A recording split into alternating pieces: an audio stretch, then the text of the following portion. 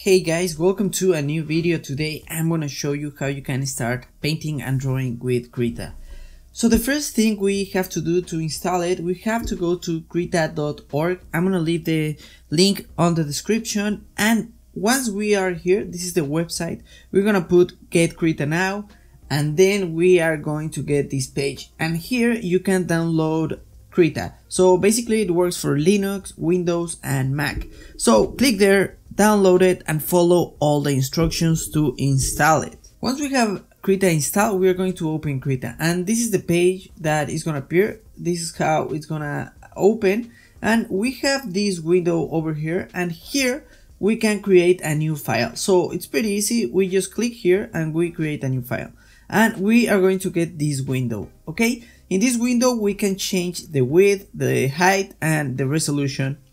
If you have an idea and if you know exactly what size you want it, just put the pixels, or you can also change to centimeters, millimeters, etc. Also, you get some predefined measurements, and you can put, let's say, film in 4K, and we are going to get the exact measurements. Okay, also if you want to change the orientation, you can click over here and you can put it vertical, or you can just put it here and go horizontal. Also, we can click over here in content and we are going to get this new window.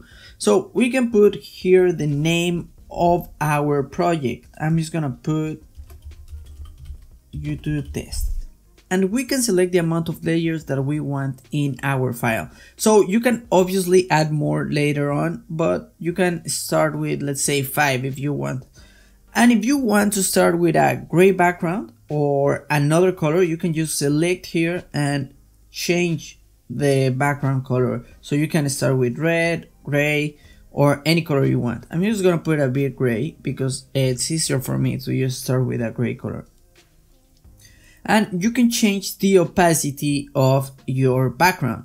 So if you want, you can just put down to 23 or whatever you want, but I recommend just starting with 100. And if you want to describe your project, then just go there and put the description of your project. Once you are done with all that, we can go and just create a new file. So Krita is going to open like this, and this is going to be our canvas where we are going to paint. If we want to start painting, we just have to go over here and select our brush, and now we can just start painting. So pretty easy, right? If you want to make it easier, you can just type the letter B in your keyboard and you will get the brush. So that's a shortcut that is going to help you move faster. And if you want to erase, you just have to type the letter E on your keyboard, and now you can erase. Another way to do it is you can go over here and just select here so you can start erasing. There you go. Really simple. And if you want to get rid of the eraser, just click over here or type your letter E on your keyboard. So that's the way we can start painting. And now we can draw anything we want. So I'm going to show you some of the shortcuts that you might need to move in the interface and to move in Krita. So if you want to zoom in, say you want to paint over here and you want to zoom in, just type the plus sign on your keyboard, okay? And you can zoom in. If you want to zoom out, just put the minus and you can zoom out. So it's actually pretty easy to zoom in and zoom out. Also, if you want to move, just click on the space bar and you're gonna get this hand. Once you have that, drag your pen or your mouse and you can move all around. Okay, so this is pretty good. So you can start moving all around your painting, and this is gonna help you paint faster.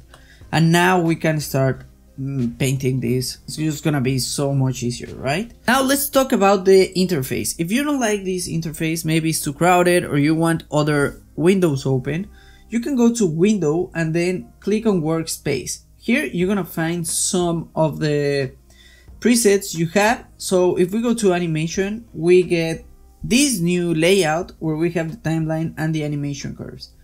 Also, if you want to learn animation, I have another video about how to animate in Krita that is gonna help you. But let's continue. If you want to paint, I recommend you to use the workspace Big Paint 2 or Big Paint. These two are really good for painting. I use them a lot. I use actually Big Paint too. I like this one, and it's pretty good to just paint because it has the color, the tools that you use, and the brushes over here. And if you want to create your own layout with your own windows, just go to settings and click on Dockers, and here you will find all these Dockers that you can add to your layout. And let's say we want to add the recorder, so we're just gonna click over here, and as you can see, now we have a recorder over here. It's in this side, and now we can start recording our painting. So if you like this layout, you can just go to Windows Workspace and create new workspace, and you can just put the name, and there you go. So next time you open, you're gonna go to workspace, and you can see you have already your layout over there.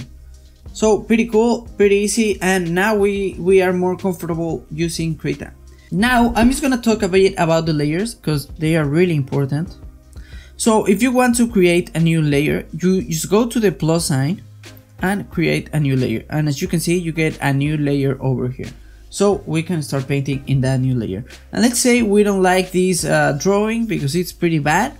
So we can just select our layer and click on the trash can, and boom, it's gone. So pretty good, pretty easy to use these layers. Also, if we don't want to erase it, but maybe we just want to hide it, we can just click on the eye, and now it's hidden, and we can't paint in this layer now because it's hidden. So if we want to paint again, we gotta go back and click on it, and now we can start painting again. So this is pretty useful if you're doing a painting with different layers, so you can just see your changes, and you can change the opacity of your layers and do a lot of things with the layers.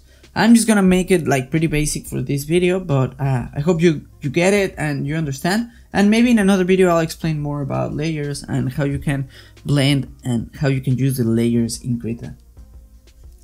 And for last, let's talk about the brushes. So here, obviously in Big Paint 2 we get the brushes over here. So we can just go and select the brush we want and start painting. And I recommend you to go and try them because there are some really fun brushes. I think that's one of the things I like about Krita, is that it has a lot of different brushes that are pretty fun. So go around, try them and test them and see what you like, what you don't like. Well, that's one way to get the brushes. Also, if you right click on your mouse, you are going to get this window, and here we can change the size of our brush, the opacity of our brush, and the angle of our brush. So as you can see, the angle of this brush is different than the angle of the blue strokes I did before.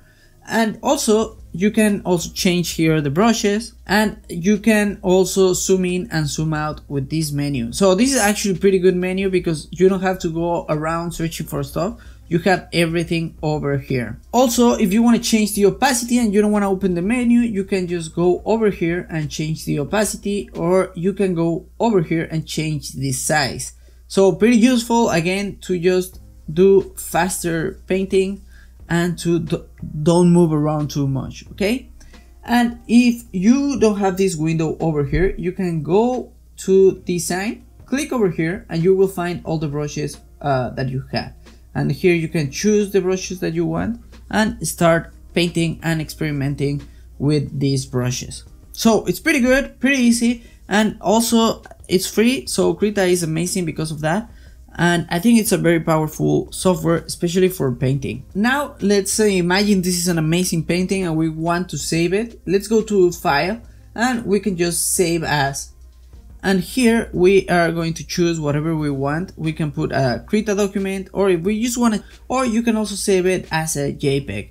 But I recommend you to always save a Krita document so you can keep working on it or fix whatever you need to do. Now that you know all these, now I think you can start painting and create your own paintings and drawings in Krita. So I'm just gonna leave it like this for now. I might do more videos about Krita and painting. So if you like it, just leave a comment or like it and subscribe to the channel.